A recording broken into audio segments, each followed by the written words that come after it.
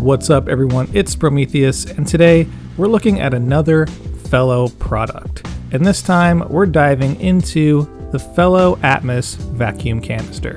First off, you see slows oxidation, then you turn the box and you see battle oxygen, and you give it another turn and twist to remove air. So any guesses on what this product actually does? They are leaving very little room for imagination in their marketing, but that's good for all of us smooth brains out there. We don't want to have to think too hard, and it's obvious that this removes oxygen to keep your coffee from getting stale.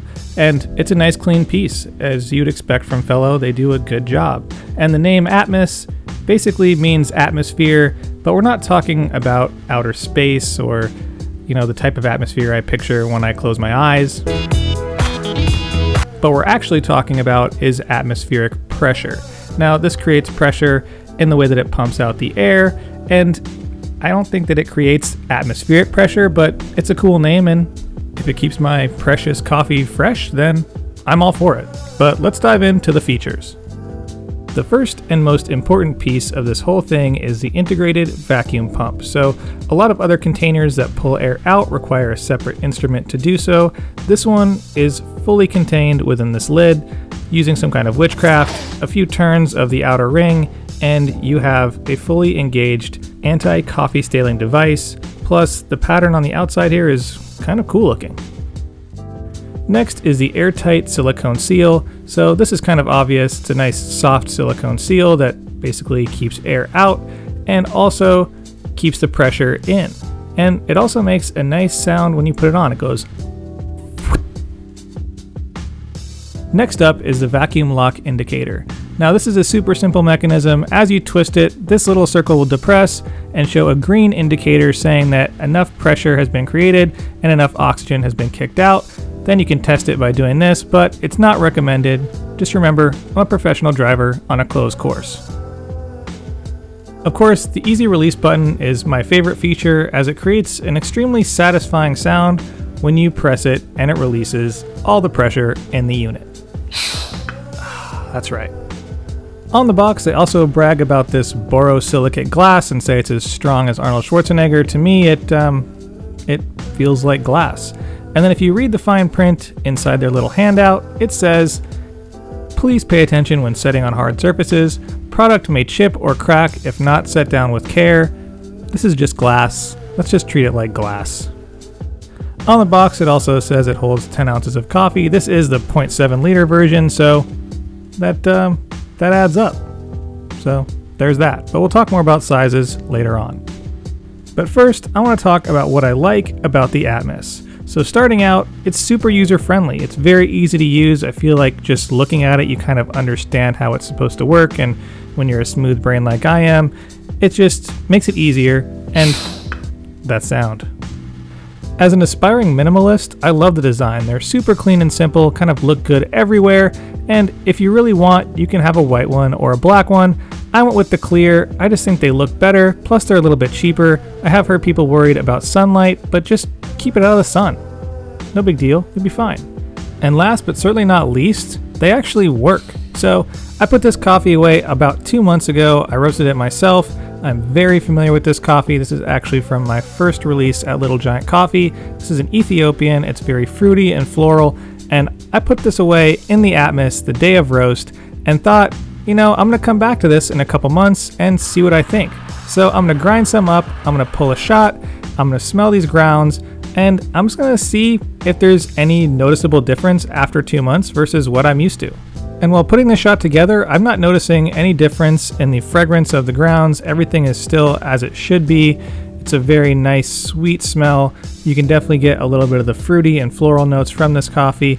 And so let's see what it tastes like as a shot. And we're also going to look at a few things that we can gauge the freshness of the coffee with from the espresso shot. So a couple things we're going to look for is the layers of the shot, as well as the depth of crema. So let's take a look as this pulls and see how it goes. Immediately I can see that it's layering up nicely. You've got the head, the body, and the heart, all in obvious delineations, and that beautiful cascading effect that happens as the shot was pulling. So I wouldn't guess that this is from 2-month-old beans, but the real test is going to be, how does it actually taste? From the looks of it, the crema looks nice and thick. I'm not seeing any major holes or breaks or really even thin crema. I mean, it's not super thick because this is a washed coffee and washed coffees don't have that thick of crema to begin with just because of the lack of fat and lipids in the coffee. But overall, everything looks normal and it tastes normal. You've got all the fruity and fragrant florals in there. You've got the sweetness, you've got the blueberry, the jasmine. It's just a nice coffee, and there's no way for me to say that that would be 2 months old.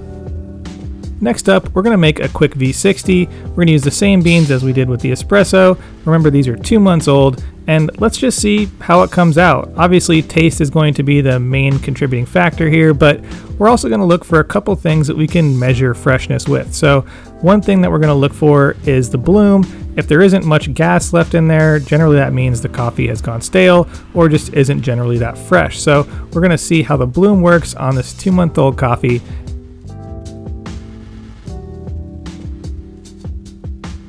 And even though the bloom is one of the most important things we're going to look at here, I'm going to make sure that we do everything by the book with this pour over so I can taste it at the end and see if it's still held up in terms of drip coffee. So we've got our coffee in. Now let's add some water and see what happens. Immediately, I'm pretty happy with the amount of foam and the amount of bubbles we're getting. We're going to give it a quick stir to make sure it's getting all the grounds wet, and it's pretty clear to me that there's a good amount of gas still in there. So let's finish making this pour over and we're going to give it a quick taste. But overall, just from looking at it, I wouldn't say that this is 2-month-old coffee.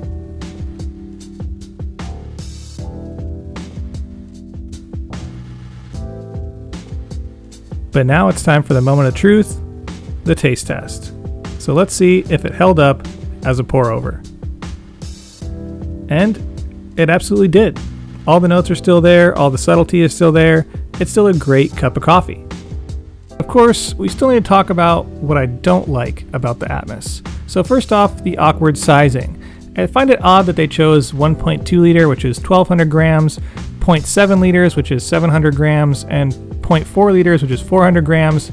They're just kind of awkward sizes and they don't really fit a bag of coffee in the real world.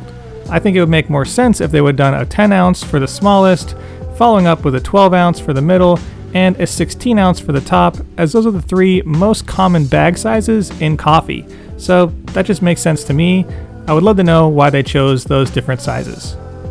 Next up, it's just kind of a slippery critter. So there's no real grip to say on this top piece that you're supposed to spin to create the pressure. You'd think that they would put something on there. I don't think it would really detract from the styling of the unit, but as it starts to create more pressure and it starts to give you a little more resistance, it becomes harder to turn. I did find that turning the actual glass or the bottom portion does give you a little more leverage, but I would just love to see some kind of grip or something on this top twisty piece to just make it a little easier. Next up is the fact that it's hand wash only. That's not a big deal for me because I haven't had a dishwasher in years, but it could definitely be a turnoff for some people as it does kind of require some effort. Also, cleaning this is kind of a pain. You can't put any sort of water or moisture. You don't want it to get inside the pump, so you have to just wipe it with a damp microfiber cloth, which I did find works pretty well, but the other problem is the smells from the coffee kind of go inside that pump and they don't come out. And now let's talk final thoughts on the Fellow Atmos. So I have to say, I'm pretty impressed by this unit. It's relatively inexpensive and it's just well designed. It's super simple, really clean, looks good anywhere, and it does keep your coffee fresh. It also seems like it's tailor-made for those of us who are single dosing, but even if you're not, I think it's a great option for any coffee lover to keep your coffee fresh, whether you make pour-overs or espresso.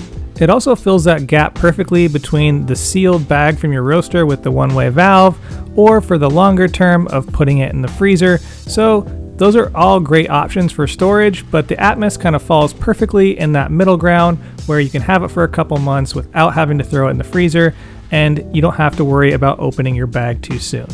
And on that note, I'm turning it over to you. How do you store your coffee at home? Do you use an Atmos or some other unit? Have you found a different way to store your coffee that seems to work pretty well? Let me know in the comments down below, and thanks for watching.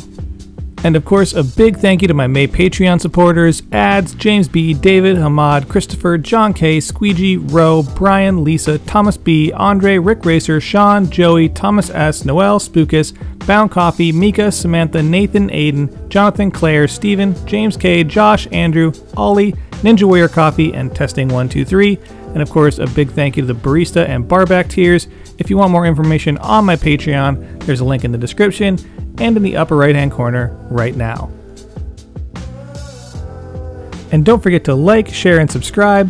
Hit that little bell button for notifications of new videos every Friday. Follow me on Instagram at Sprometheus for content throughout the week, my blog at Sprometheus.com, my coffee at littlegiant.coffee, and as always, stay caffeinated.